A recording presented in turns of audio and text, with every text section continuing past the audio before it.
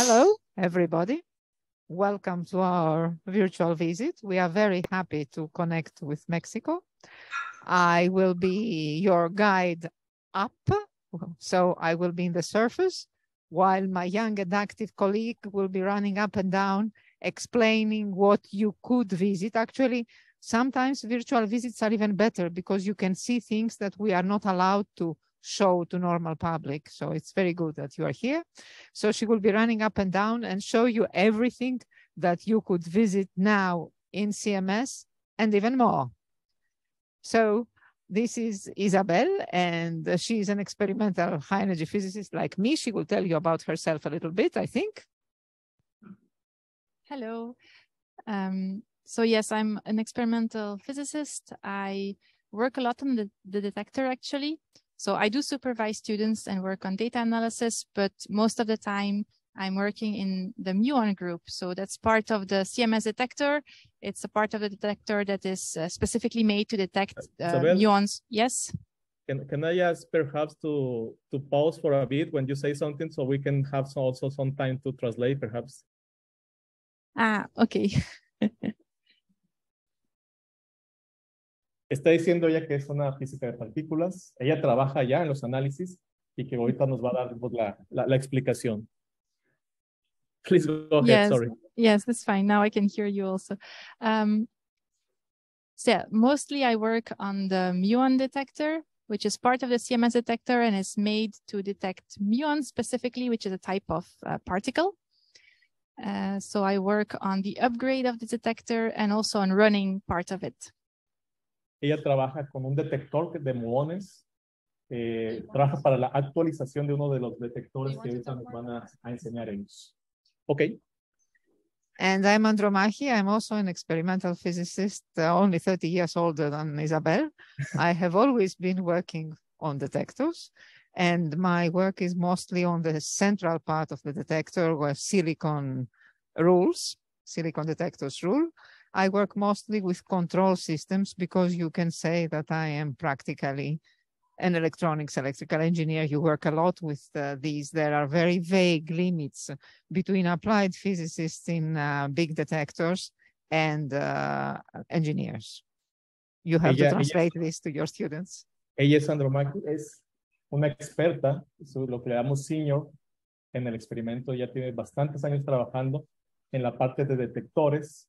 Trabaja para otro detector que está en el centro del CMS, del experimento en total, y tiene pues mucha experiencia, ¿no? Trabajando con electrónica, con muchos elementos, ¿no? Adelante. Go ahead. And I want to talk also to the young students, to your students that want to go into engineering. The physicists certainly will always be there. Okay? So I welcome you. Ella va a hablar un poco más por la parte de la ingeniería, ¿no? O sea, los físicos, pues es la mayor parte del experimento, pero ahora también por la gente que quiera hacer ingeniería también.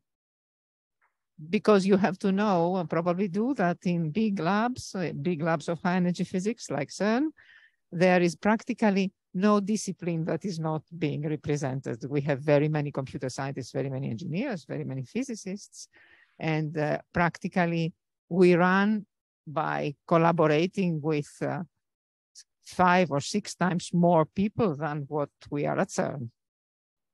Sí, lo que les comentaba, que en este tipo de experimentos hay de todo tipo de gente, físicos, ingenieros, técnicos, matemáticos, ciencias de la computación, todos trabajando en conjunto.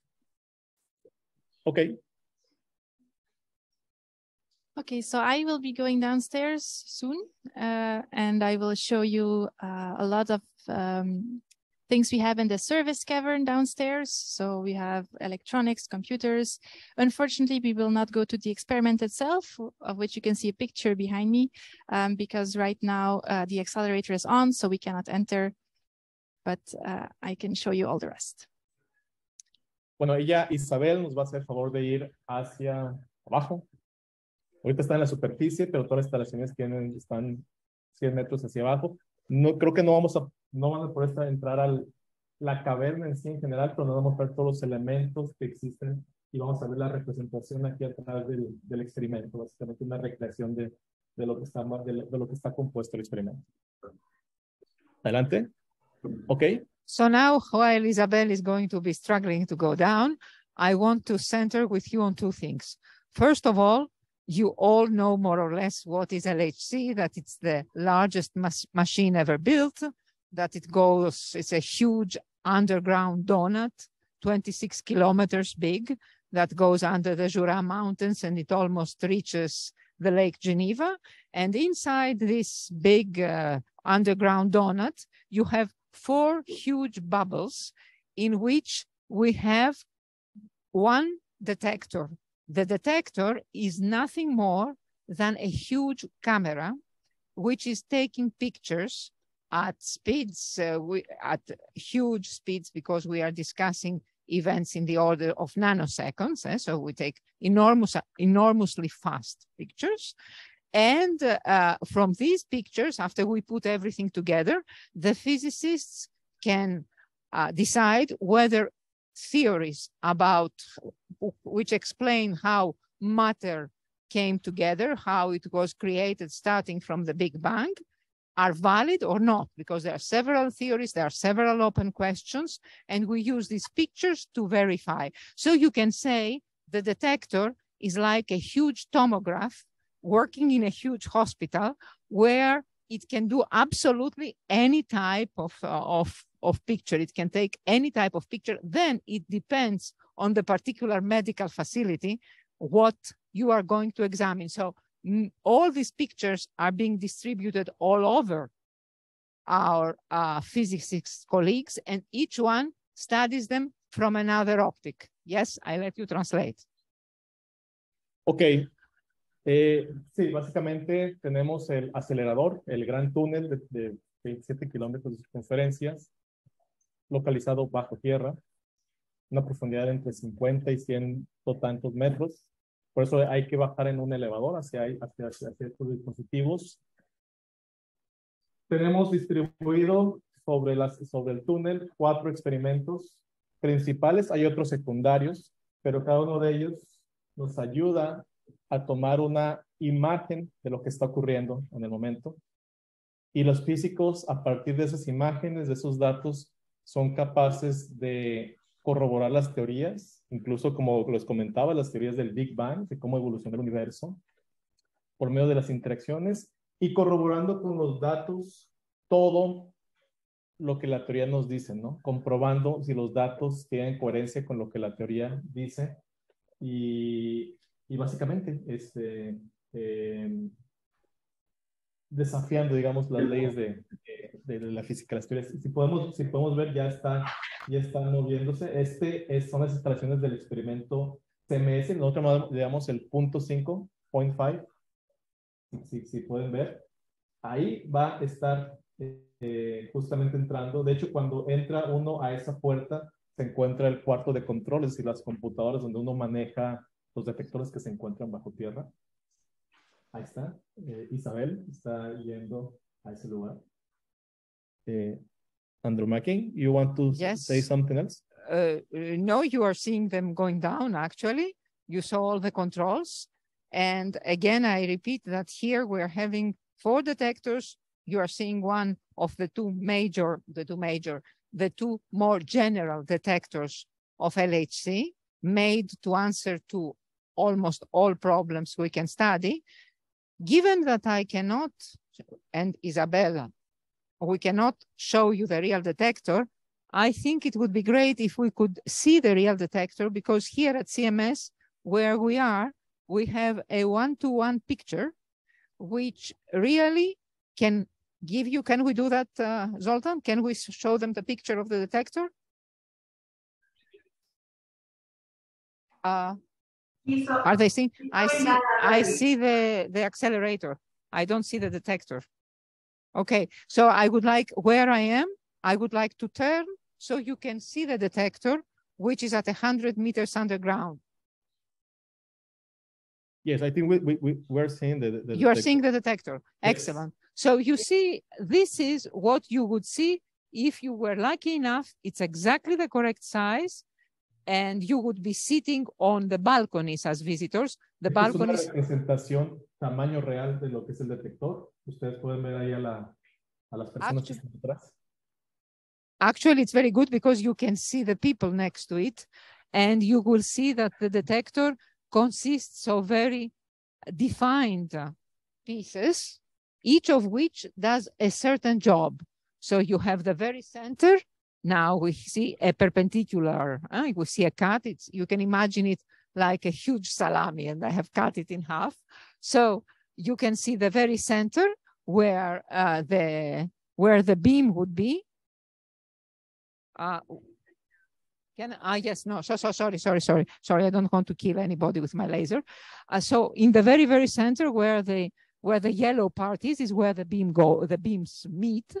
All around this, the yellow part is the tracker, the detector that uses silicon technology in order to define where the charged particles that have been created during the collisions are going. Maybe you translate. Ok, sí, este es el detector CMS. La imagen que están viendo allá, el detector tiene una forma cilíndrica y tiene varias capas. La parte central, lo que vemos, digamos, si tenemos un corte transversal, es la otra imagen, la que tenemos allá. Y en el centro es donde vienen los haces y colisionan. Se forman las partículas, vuelan muchas partículas, y el detector está diseñado por capas. Cada capa tiene una función en particular. Tell them that this is the beam line. Okay. So, very good. So you saw the detector, and then all around it is the part of the detector that is measuring the energy. That's why it's called calorimetry. Calorimeter, it is actually a Spanish word, it's calor. So the calorimeter is the blue part that you see that measures the energy. All this big part is inside this silver circle. Can I use the laser now? Can I use the laser now? Let's see. Okay. Yes, I can use the laser now. Very good. So now you can see. So this is the tracker, and this blue thing is the calorimeter. All around, this silver thing is nothing but a thermos. It's actually containing the windings of our magnet, which have to be kept at minus 270 something degrees, because we use superconductivity in order to be able to pass the huge currents that are needed to enable us have a magnet that is 100,000 times the Earth's field. Time to... You can translate. Yeah, básicamente tenemos, como les comentaba, diferentes capas de materiales, cada una con un objetivo particular de detección de partículas.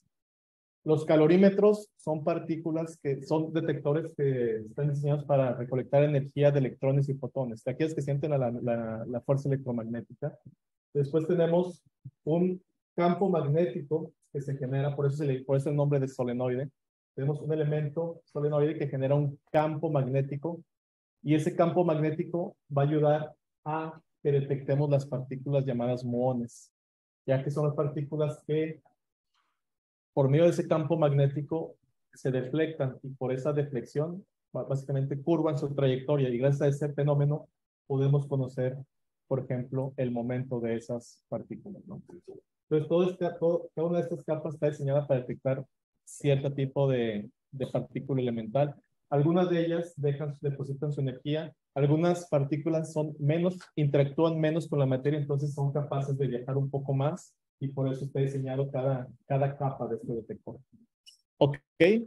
And to close the story very fast, all particles are going to die inside the calorimeter because they interact with the heavy materials and they spit out, they give all their energy in the form of electromagnetic showers. If you monitor the energy that gets emitted in the form of photons or electrical signal, then you know the energy of the particle.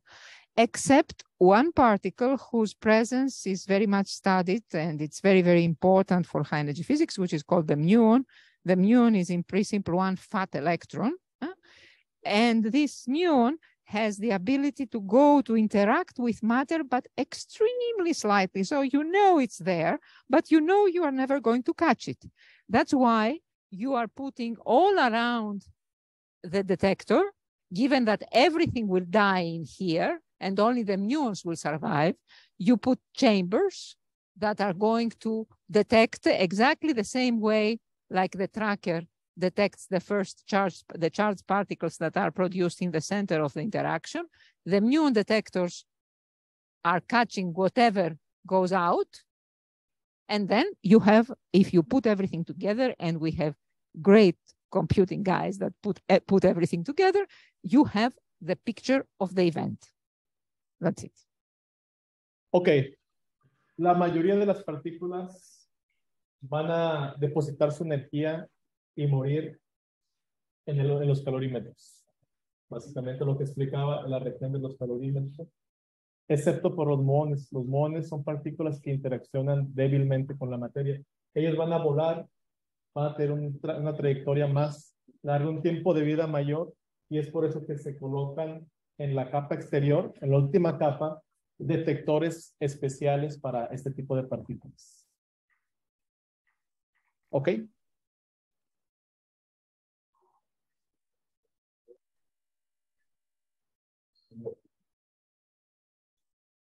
I don't know. Hi. Hello? Yeah. Hello. So on my way downstairs, I am now in the control room first.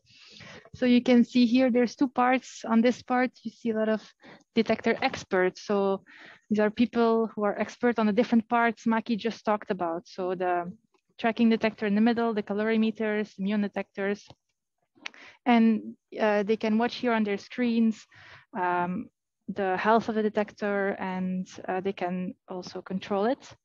And then we have the other part a bit further in the control room, where we have shifts actually 24/7.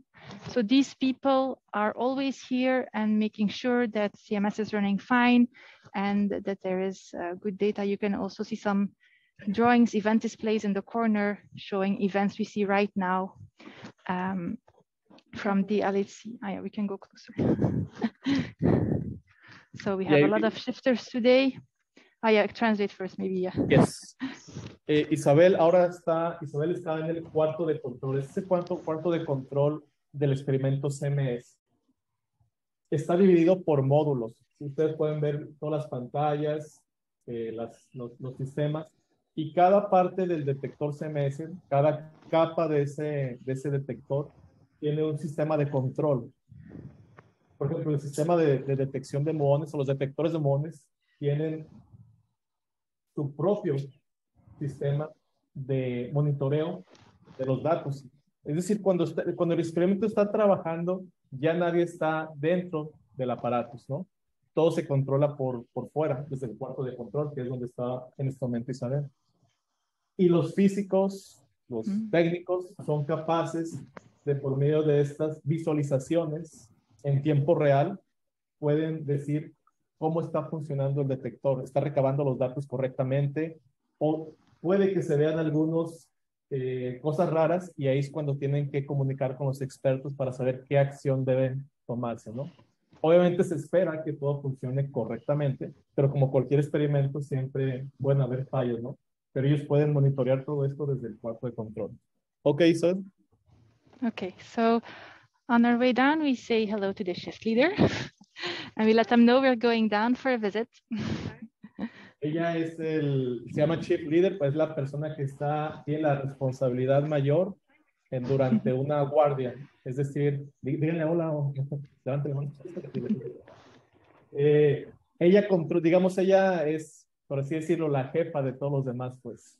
Si yo me encargo de un sistema, yo tengo que reportarme con ella para saber que todo está funcionando en armonía, todos los detectores, todos los sistemas. Ok, Isabel. Okay, so let's walk to the door. Maybe I can show you. You want to write down? Okay. We need also to let the technical shifter know.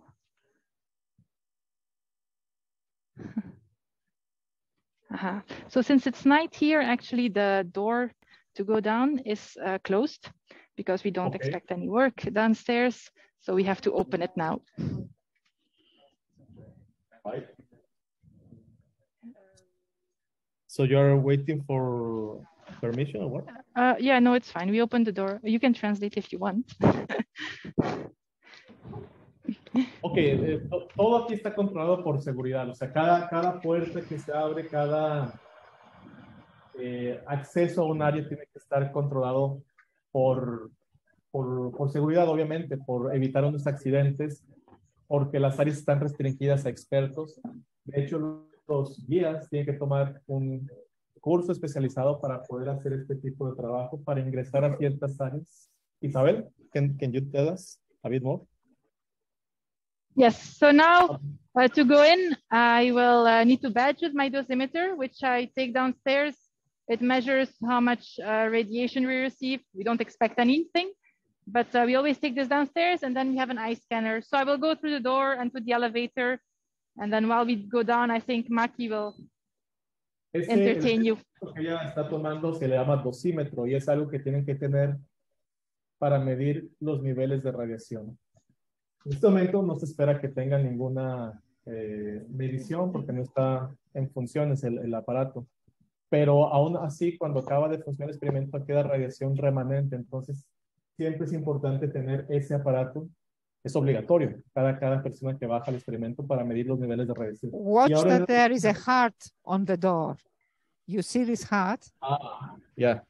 It's there because you are not supposed to enter when the magnet is on, because there is field all over in the cavern and in the rooms close to the cavern. If you are having significant medical implants like pacemakers or whatever, that can be hindered.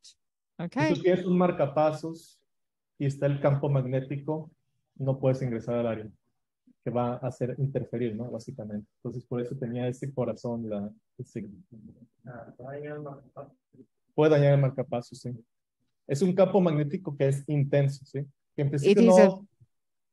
¿Sí?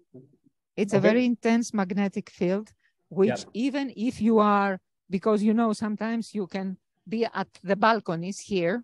This is called the balconies. And sometimes if you are a very absent-minded or whatever running physicist, the magnet can be starting and you can still be doing things in there.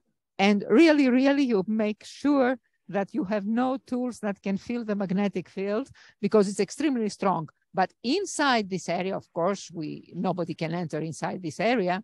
It's extremely strong. However, Isabelle or Noemi will show you the effect of the magnetic field even after more than 10 meters of concrete, and I don't know how many meters. So I mean, one of the reasons that we have electronics sometimes failing far away from the magnet is exactly the fringe magnetic field, which is not making our electronics happy. It's one of the difficulties of building an efficient detector. It's the detector environment. Do not think only of radiation, because against radiation, there is lots and lots and lots of protection. And in practice, there is also lots and lots and lots of material. We are not going to put anything in here.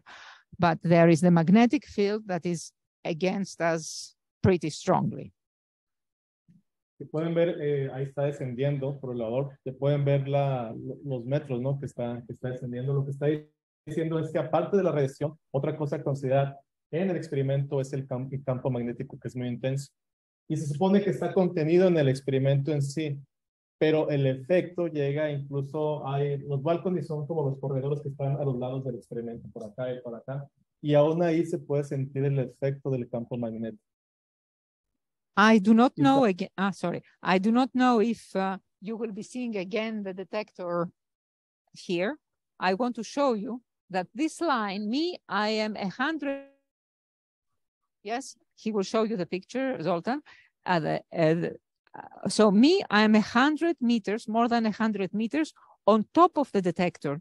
The platform I am on can move so that heavy objects can be lifted and they can descend down in the cavern. However, what they have here, what you can see here in this line is exactly the beam line that enters the heart of the detector. So in practice, I sit on top of the beam. Ella, Andromachi, está en la superficie, está a 100 metros arriba del detector. De aquí se puede ver básicamente pues el lugar por donde ellos pueden, básicamente los detectores fueron, algunas partes fueron ensambladas afuera y hay digamos un orificio grande donde ellos bajan cada parte del detector y abajo lo pueden armar. Entonces son 100 metros de diferencia de profundidad entre la superficie y ahorita donde se encuentra Isabelle. La electrónica, o mucha de la electrónica se encuentra en estos cuartos. Entonces, no podemos entrar donde está el detector debido a que pues está corriendo el LHC, pero podemos ver muchos de los módulos que tienen que dar voltaje, que tienen que dar toda la alimentación para los diferentes detectores. Ahí estamos escuchando a nuestras colegas de Puebla. De hecho, en Puebla está haciendo un evento parecido a este, donde hay estudiantes también. Pues ese cuarto donde se encuentra, digamos, el cuarto de procesamiento. Cada detector tiene un sistema, ¿no? De recolección de datos y procesamiento. Y todos los cables que ven aquí tienen un sentido, porque cada uno de esos detectores envía señales hacia estos centros de procesamiento. Digamos que son los aparatos que controlan el funcionamiento del detector. Entonces pueden ver que hay muchísimos de ellos, obvio porque tenemos un detector gigantesco, está equipado con muchos conexiones, muchos cables, cada uno de ellos transporta información hacia estos elementos, estas máquinas, y básicamente de aquí es el primer lugar donde se procesa la información que se está recolectando. Isabelle, do you want to say something else? Yes, so in the meantime, we have arrived in the service cavern. So you have seen maybe already there's a lot of racks. So this is one which contains power for a part of the detector. It's red, so this means this is high voltage. So it's red, so you know it can be dangerous and the doors are closed. So I'll walk through a few other of these nice blue racks and tell you what is inside. Es lo que provee la energía de los detectores, son altos voltajes también, entonces hay que manejar con cuidado todo esto. De hecho, consume bastante energía el experimento en sí. Pareciera que no, pero es una consideración a tomar en cuenta al momento de operar estas máquinas, que consumen muchísima energía. Yes, Isabel? Yes, so this is a part that visitors cannot see between the racks. Usually we stay outside. We don't want anyone to bump into cables. So you can see here some racks with orange stripes, which means they will not go off when there is a power cut, because there are some systems that are important for the safety of the detector and the people. We also don't want them to see the mess of the cables, really. We want them to see the mess of the cable? We don't want them. I mean, look at that. We don't. Look at that. Pareciera que es un desorden, pero cada uno de ellos tiene su conexión correcta. Pues, aunque lo veamos. That's the beauty. Esa es la belleza de los experimentos. That's the beauty of the experimental part. That it looks really messy, muy desordenado, pero todo tiene un propósito, ¿no? Y funciona. Okay. Okay, so next to the power systems, we also have a lot of fibers to read out all the data from the detector. For example, in these crates, all these fibers are coming from the detector into these electronic boards to read out all the information that we saw in the detector. Estos son los cables que están trayendo la información del detector.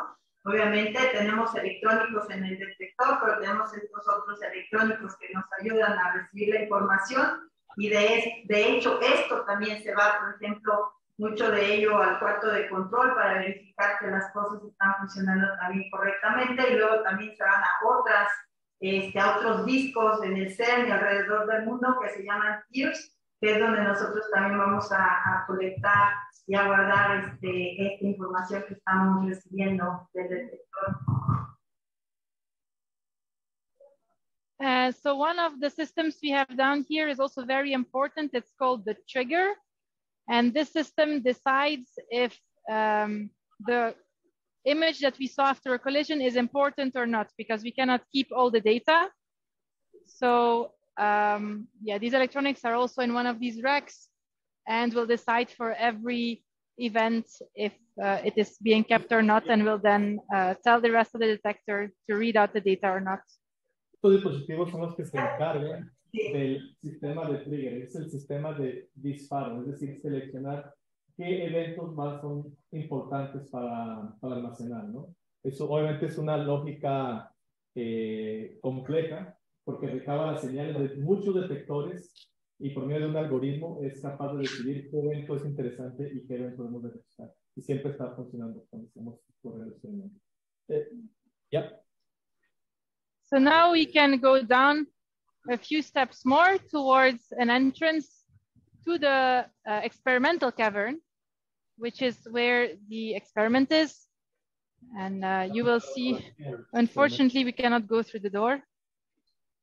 Ella simplemente va a enseñar ahora la puerta por donde podríamos entrar al experimento si el LHC no estuviera corriendo.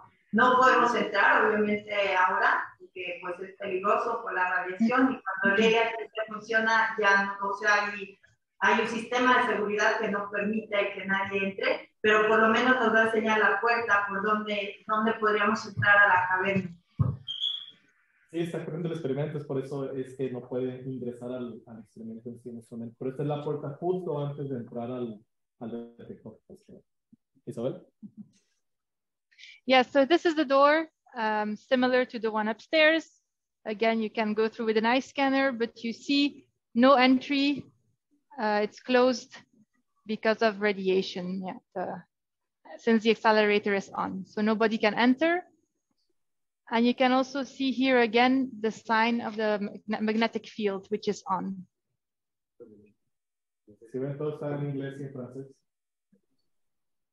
Por el lugar donde está, frontera entre Francia y Suiza.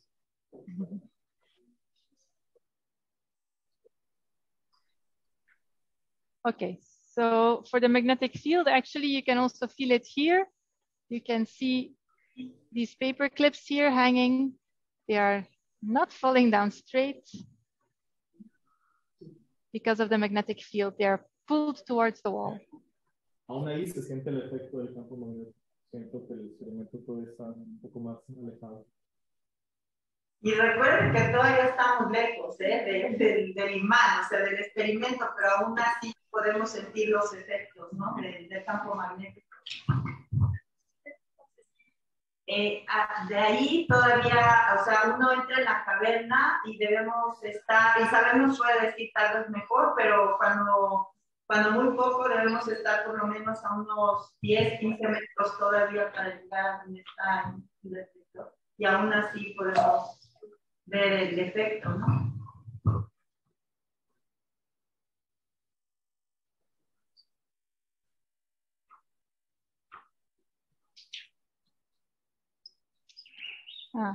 What do you want to do?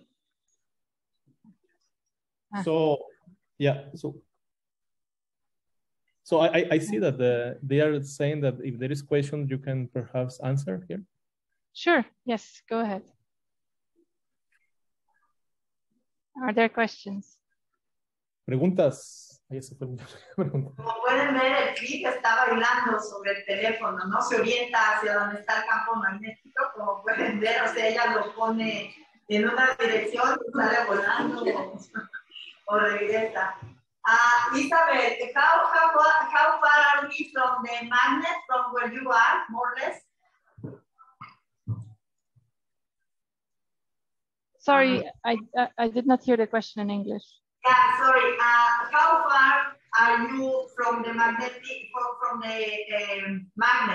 from where you are? How far is it? Okay, we are still very far. Actually, this here is a very thick wall, several meters before, 7 meters before we can enter the cavern. I don't know if you can see this. Yeah, so there behind the corner, you still have to walk for 7 meters and open the door. And then you still are far away because there is the whole muon system around. So you see all this red once you're in the cavern. This is still the muon system. And then Maki showed you the magnet is inside around the calorimeters. ¿Tienen alguna pregunta? ¿Le podemos preguntar? Isabelle, we have some questions here in Sonora. Yes, in Puebla we have some as well. So you can go ahead, Alfredo, and then we'll go. Okay, I will, okay. See, Adla? Hello, my question is, why is the CERN underground? Why is CERN underground? Yes. Yeah. So, well, CERN is not really underground. There is a lot of parts of CERN which is above ground, but the largest accelerator, the LHC, is underground because it is so large. And to build it above the ground, you would have to, it would cost a lot more money and maybe would cross places where people already live. So it's a lot easier and cheaper to just build a tunnel underground. El CERN en sí está compuesto también de oficinas, es decir, eso están en la superficie, el laboratorio. El túnel, el acelerador es el que está bajo tierra. Y básicamente es por su longitud, también para no distorsionar, digamos, la vida de los habitantes de la ciudad donde estamos. También creo que vale la pena comentar, además de que sería prohibitivamente caro, obviamente, poner este gran acelerador en la superficie, por lo que ya comentaron. También es importante decir que nosotros tenemos radiación, ¿verdad? De los rayos cósmicos, etcétera, y poniendo nuestros detectores 100 metros bajo tierra, pues reducimos también todo este ruido, ¿verdad? Que no estamos interesados en medir en nuestros detectores. Estamos interesados en medir las colisiones. Entonces, con todas estas capas de tierra, pues limpiar. Cierto. Aunque todavía podemos detectar algunas allá abajo, pero aún así ya se reduce. Otra cosa es también la radiación, ¿verdad? Por cuestiones también de seguridad, pues estamos 100 metros bajo tierra, se pone completo y granito y todo, para que si alguna radiación llega a escapar, pues se quede ahí y no salga, ¿verdad? Entonces siempre se están haciendo pruebas para que todo sea muy seguro. Entonces, bueno, hay varios factores importantes de por qué nos conviene que esté bajo tierra, 100 metros bajo tierra. Hay una pregunta aquí de uno de los estudiantes. Hi, good afternoon. I have two questions. One is, the smartphone does not feel the magnetic field. The smartphone. Sorry, what? Okay, again. The smartphone, which you are recording, does not feel the magnetic field right now. So you're talking about the recording and the magnetic field? Yeah, so you're recording. He wants to know if the phone or the camera is not affected by the magnetic field. So we are filming with a phone, and it's working fine. I think it depends on the phone model, because with my own phone, I have more problems in the experimental cavern. Here, the field is lower, so I think it's less of a problem. The only problem I have experienced is the screen keeps turning off. That's, I think, the only problem phones show, and it depends on which brand. I don't know which one is better. But, Bueno, creo que todos entendieron. Dice que depende de la marca, ¿no? Y que, bueno, ahí en la parte donde está, parece que está funcionando bien. El de ella, de hecho, tiene... Otra pregunta. ¿Qué pregunta, maestra? It's credit cards that you are always advised not to take close to that. The rest survive, sort of. But credit cards, you are really strongly consulted to leave up. Yeah, credit cards and also watches. Okay, I still have mine on and it's working fine. But in the cavern where the magnetic field is larger, actually my watch just stops turning. So it's not so good for your watch. And exactly. So Right. If you enter in the cavern, obviously, you need to be very careful with the magnet is on, obviously, because anything that is metal would be attracted, right? Perdón, si entras a la caverna, pues hay que tener cuidado con llevar metales, incluso herramientas, ¿no? Puede ser muy peligroso. Uno no puede, si el campo está activado, tienes un desarmador por ahí o algo se puede convertir en un arma, no sale volando, va a ser atraído por el campo magnético, entonces hay que tener mucho cuidado, ¿no? Con este tipo de cosas. Y estaban hablando de las tarjetas de crédito también. Recuerden ustedes que la información en las tarjetas de crédito pues está orientada, ¿verdad? De manera con dipolos. Entonces, si ustedes ponen un campo magnético ni siquiera muy grande, de hecho, en una tarjeta del banco, puede ser que ya no les funcione. ¿Por qué? Pues porque ustedes se están realineando de otra forma, ¿verdad? La información que tiene ahí puede ser que ya no funcione. Entonces hay que tener también mucho cuidado con eso. Y había otra pregunta más, ¿verdad? And my other question is, the magnetic field of the Earth does affect the experiment? He wants to know if the magnetic field affects the experiment of the Earth. Affects what? Sorry. The experiment. If the magnetic field of the Earth, of the planet, affects the experiment in some way. Yeah, so, well, the magnetic field is needed for the experiment because it's bending the particles, so it allows us to determine their speed and their charge. Yeah, no, he's talking about the magnetic field of the planet, of the Earth. As long as it's constant, it doesn't affect us, but when it changes, yes. And also, the Zoltan here, and also the Earth magnetic field is 100,000 times weaker than the magnetic field of the experiment. So the effect is extremely low, indeed. Okay, yeah, sorry, I did not understand the question. Sorry. So one more thing I wanted to say is, this is what the LHC tunnel looks like, the accelerator. Of course, we don't go there in reality. I can show you the door that leads there, but it should stay closed because if we open it, automatically the accelerator will shut down because it's dangerous. So this is the red door that leads to the accelerator.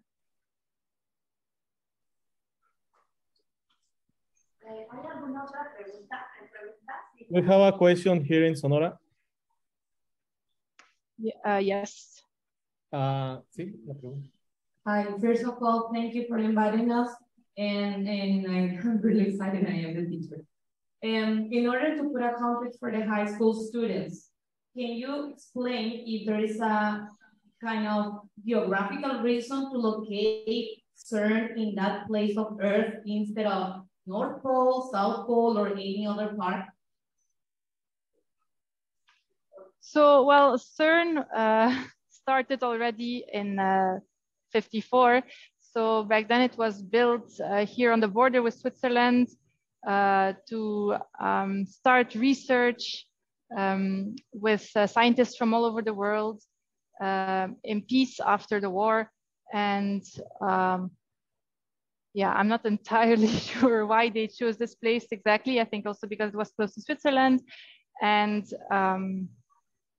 yeah, it started with small accelerators, which were just built on the surface.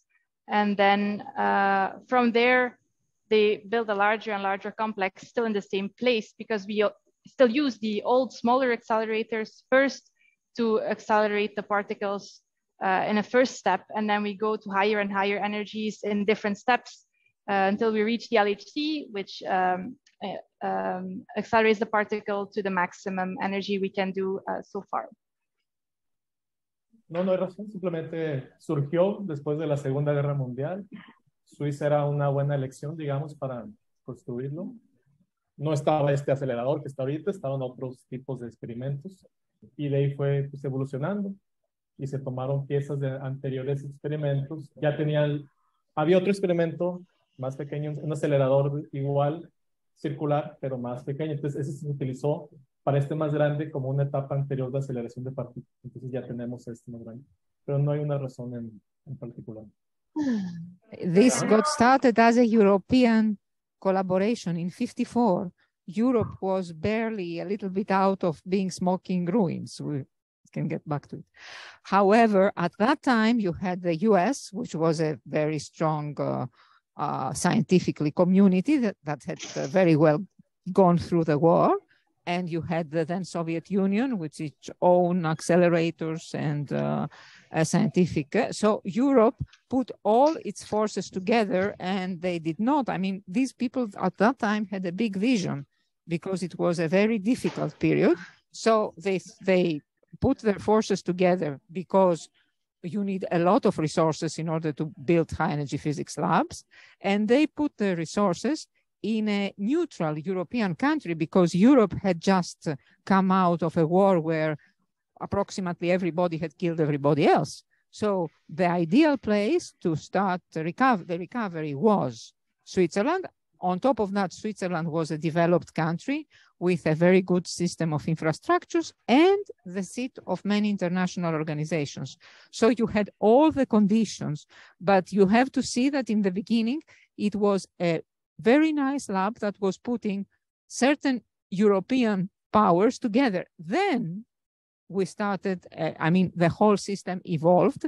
And right now we can very, very proudly say that you are going to have to search very hard in order not to find a particular nationality at CERN, even if not as a state member, but as a collaborating physicist or whatever.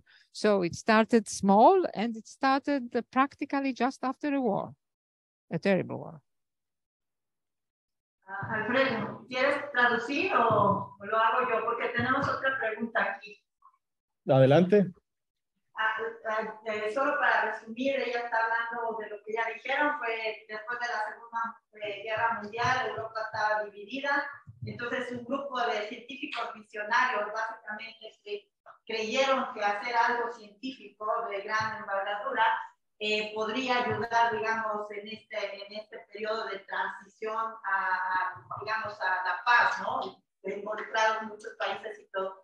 Suiza, obviamente, siempre se ha declarado un país neutral, entonces esta era una buena idea ponerlo en Suiza, ¿verdad? Pero son de muchos los países europeos, de hecho, que participan aquí. Ahora hay 23 países que son miembros del CERN. Y claro, hay más de 60 países asociados, ¿no?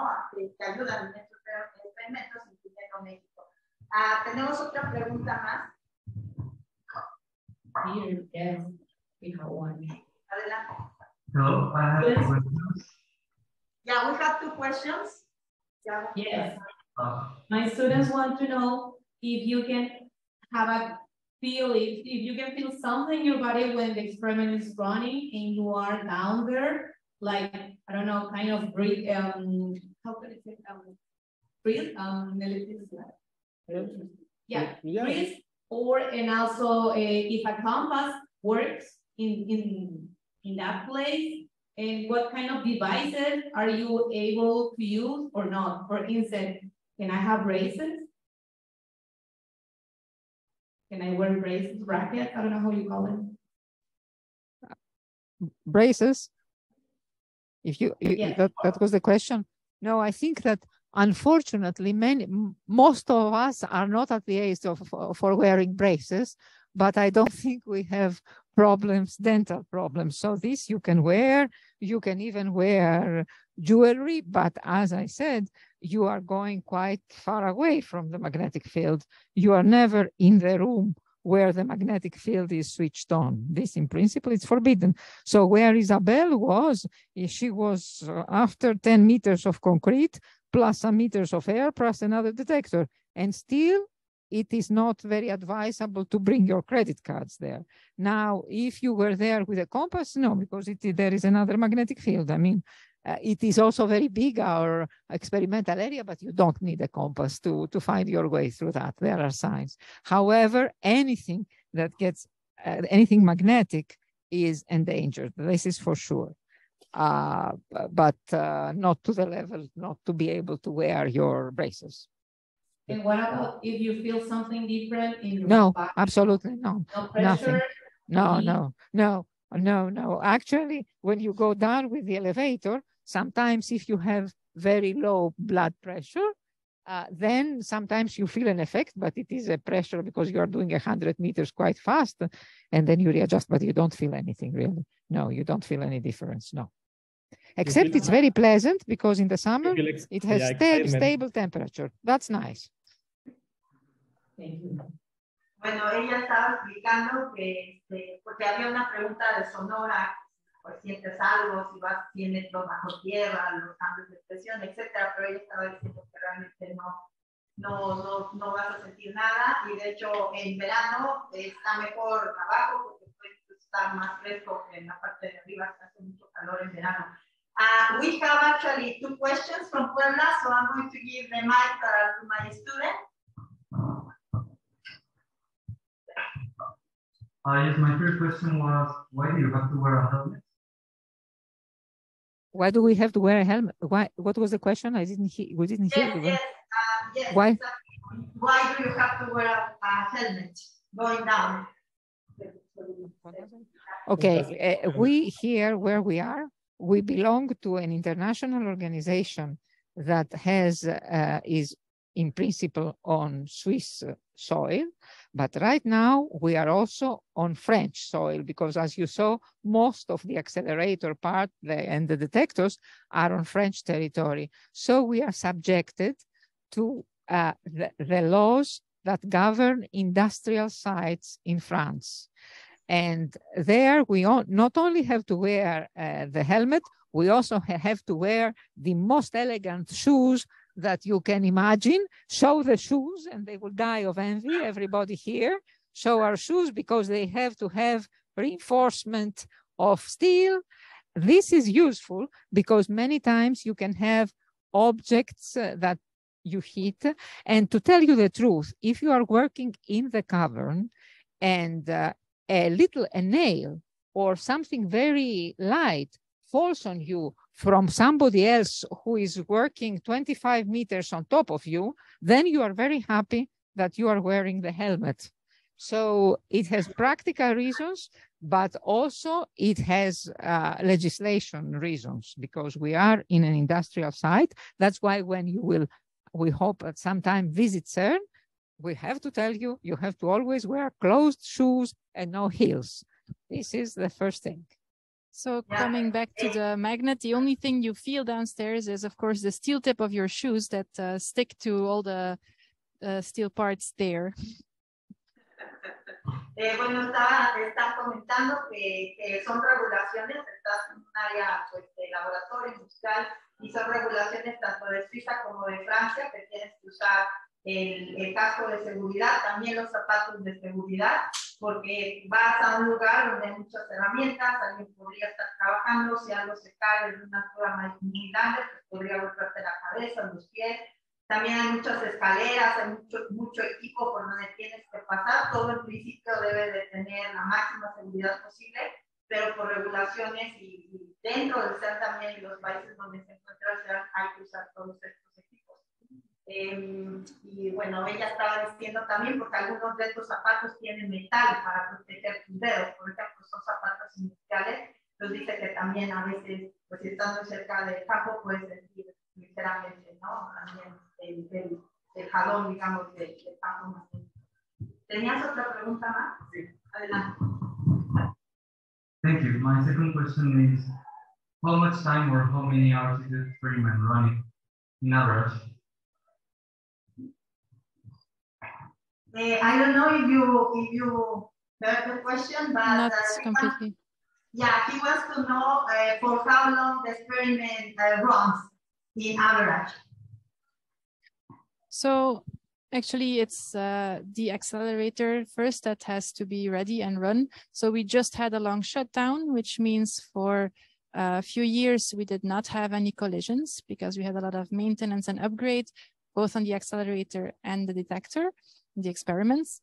But now that it's running, it's basically 24/7 that we have collisions. Of course, once the protons are injected and keep colliding, we lose protons, and at some point we stop this fill, we call it, and we refill the accelerator with new protons. So this cycle takes about 2 hours, but then the accelerator continues again, and during this whole period, the experiment is ready and taking data, so recording events that are of interest. Then actually every year we also have a shorter shutdown during the winter break, also for some maintenance. Sorry, go ahead.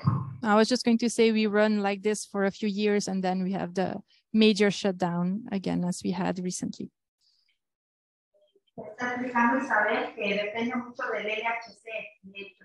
Entonces, el LHC, como tú podrás imaginarte, es complicado a veces tener estos protones corriendo los 27 kilómetros de circunferencia del anillo y hacerlos colisionar.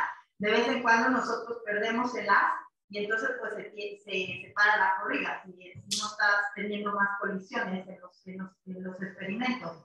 Entonces toma normalmente alrededor de otras 2 horas preparar todo, recuperar el haz y todo y volver a inyectar esos protones en el LHC para que se produzcan nuevamente las condiciones.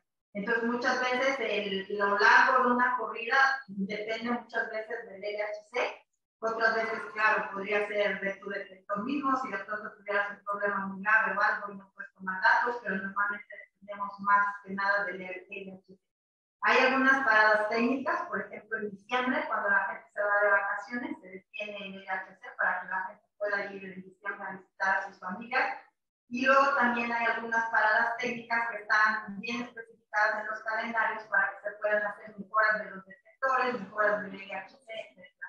Entonces es una combinación de todas estas cosas, pero normalmente se corre pues, por algunos años y luego se hacen paradas técnicas y así continúan. Pensé que eran 3, 4 horas. No, o sea, algunas corridas pueden ser bastante largas. Thank you.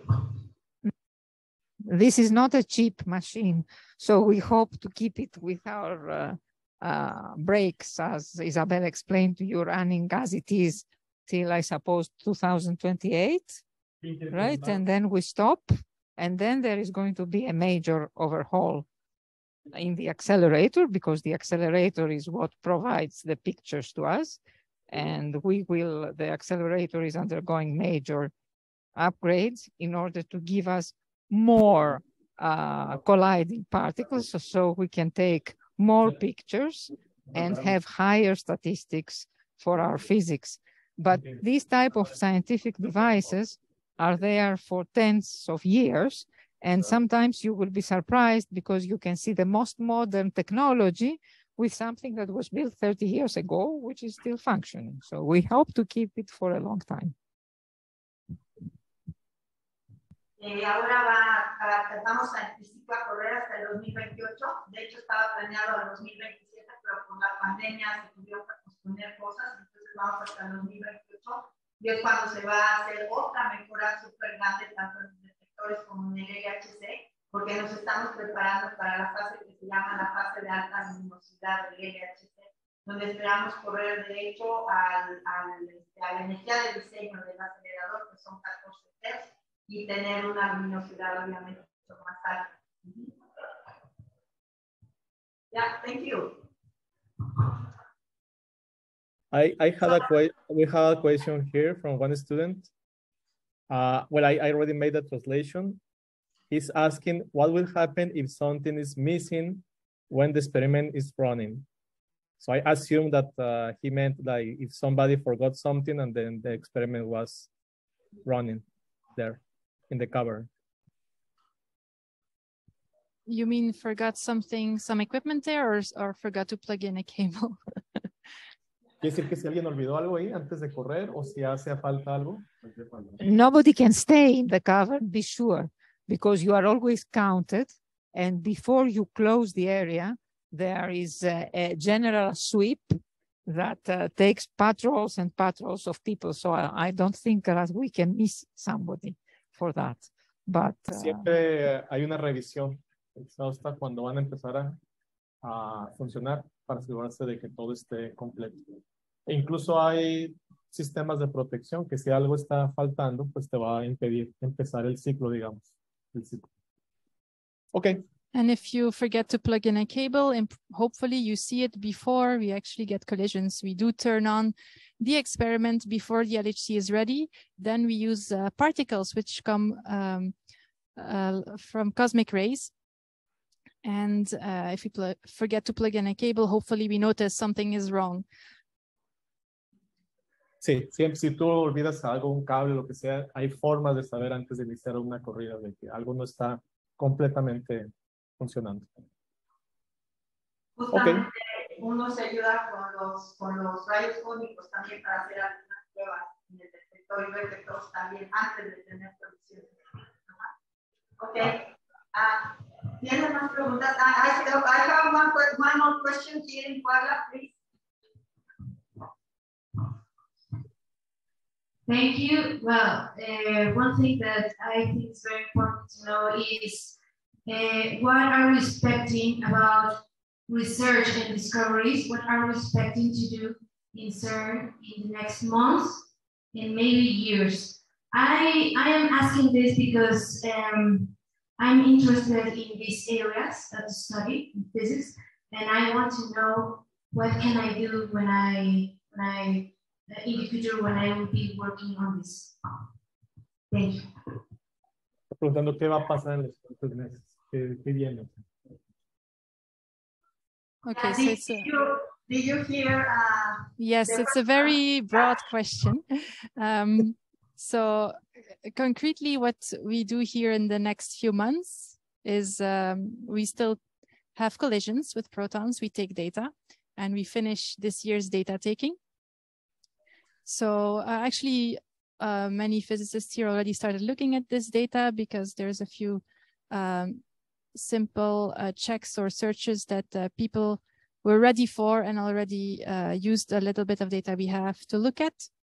And in the coming years, from a detector point of view and the accelerator point of view, we will restart next year and gather more data. And now with this data, a lot of things are being done. There's a lot of physicists here at CERN and at other institutes that use all the data we collect and that are looking at processes we already know a lot of things about in the standard model, as we call it. They try to look at this with the best precision they can in order to check if they can find some deviation. Some people like to look for new things that we don't know yet. This is pretty difficult because we don't know exactly what to look for, but so we look for anything that doesn't follow the standard model. These are the two main ways of investigating the physics we know and the physics we don't know.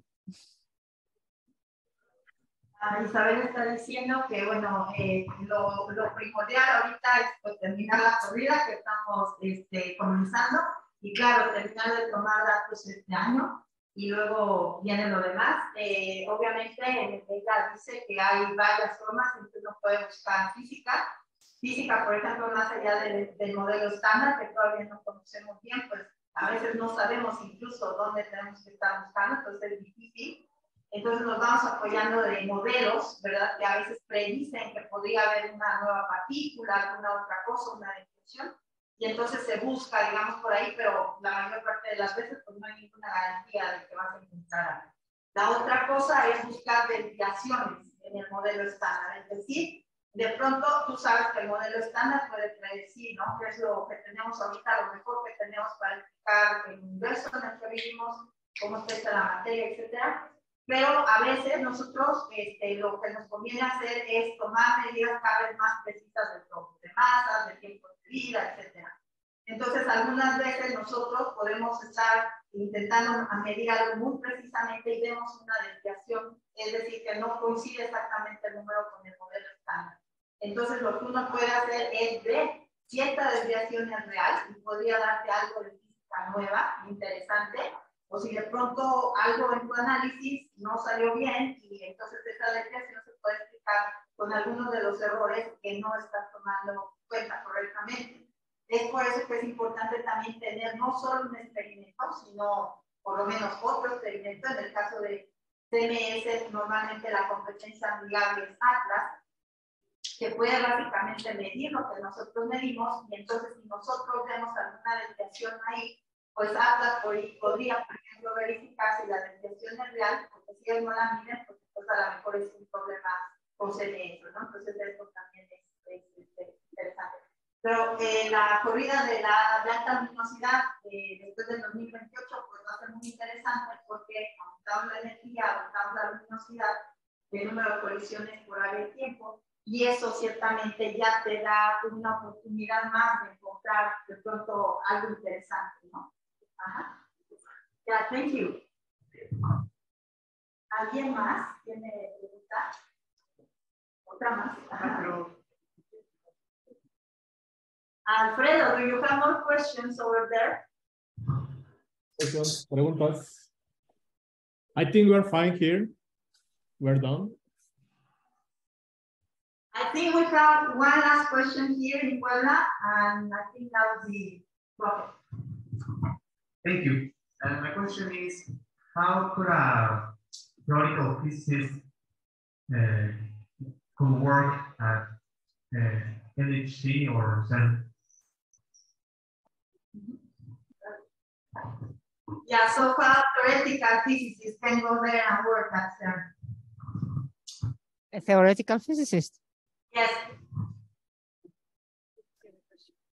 So if the question is for a theoretical physicist, both Isabelle and myself are very far from theoretical physicists. However, as you see from our shoes, however, there is a very nice part of CERN, a very, very nice building, where it's the only offices that are not cluttered, and where you only have a blackboard or a whiteboard now, and people looking at it.